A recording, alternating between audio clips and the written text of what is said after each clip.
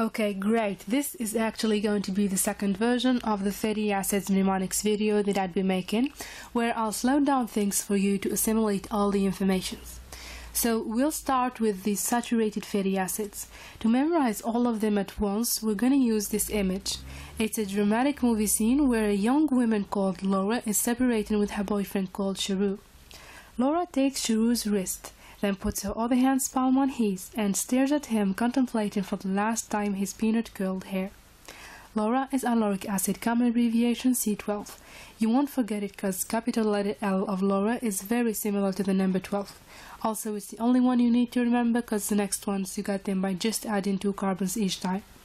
Wrist gives us myristic acid C14, palm is for palmitic acid C16, stare for stearic C18, and peanut, that is also called Arashi, is simply for arachidic acid C20.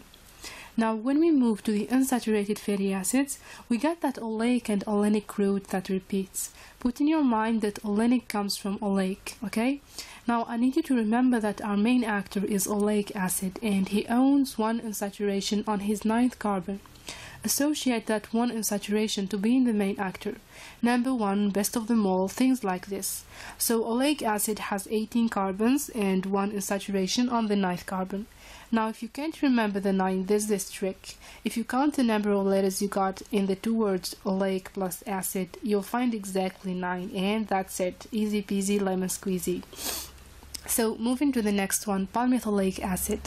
Sliced into 2 parts, it gives us palmitic, meaning we got 16 carbons, and oleic, meaning we got 1 unsaturation on the 9th carbon. That's how we get the common abbreviation C16, 1 delta 9. Now, for the linoleic acid, I need you to picture in your mind the image of 2 linen seeds and associate that to the word lin.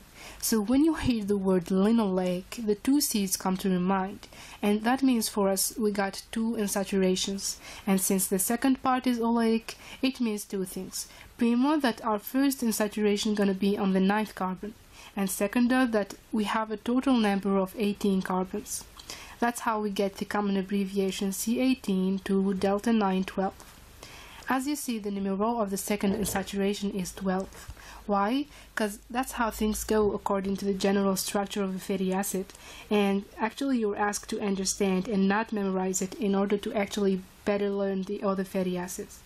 Now let's attack the gammalinolenic and alpha-linolenic at the same time. Here we got, as you see, 3 parts, the third one being alpha and gamma.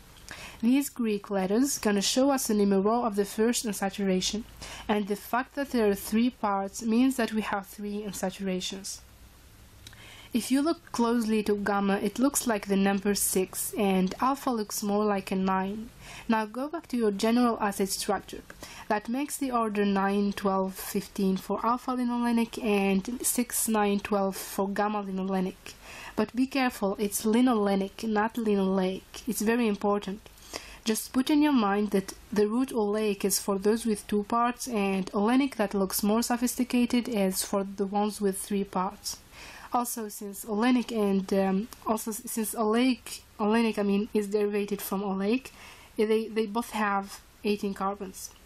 That gives us conventional abbreviation C18 3 delta 9 12 15 for alpha-linolenic and C18 3 delta 6 9 12 for gamma-linolenic.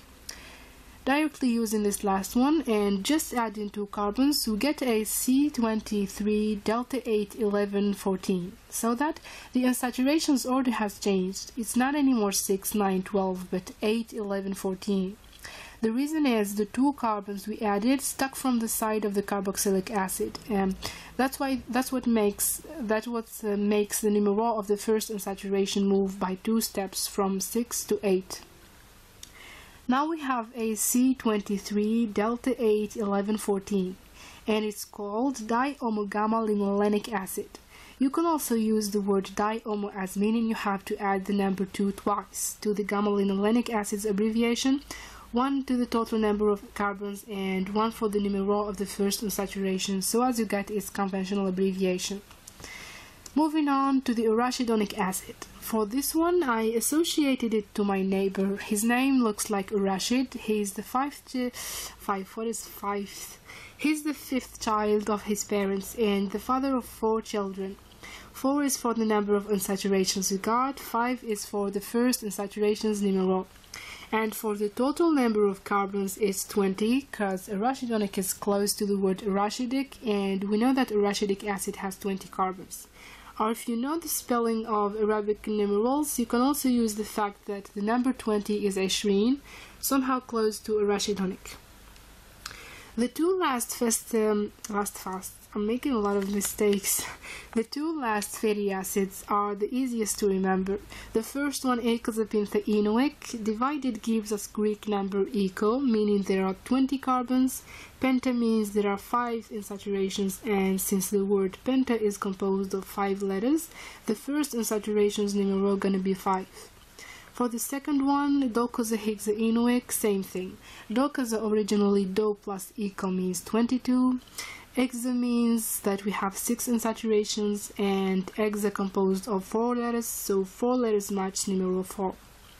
End of the road. So now that we're done, I'd like to show you how the construction goes on. So what I do in order to make these mnemonics is that in my first or second lecture of the thing I need to memorize, I try to make a link between the word I read and the first thing that comes into my mind, and then link all of it just like I did for the saturated fatty acids.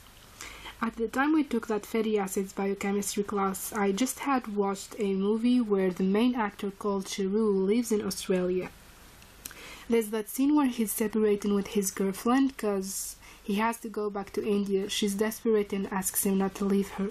Actually, I took that scene and added the detail of the hands and changed the young lady's name into Laura. I guarded the image of Cheru's curly hair and associated it to peanuts because curly hair is somehow similar to a load of peanuts.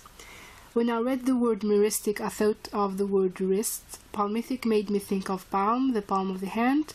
But for arachidonic it was special. The numbers related to that man called Rashid matched perfectly the ones of the fatty acid. For the other fatty acids, it was more like giving a meaning to the connections already existing between the words, after reading them and writing them down many times and moving them till I found the right sequence. For the general structure, there was no trick. I just ended up learning it through repetition. Well, I hope you found the video helpful. Thank you for watching.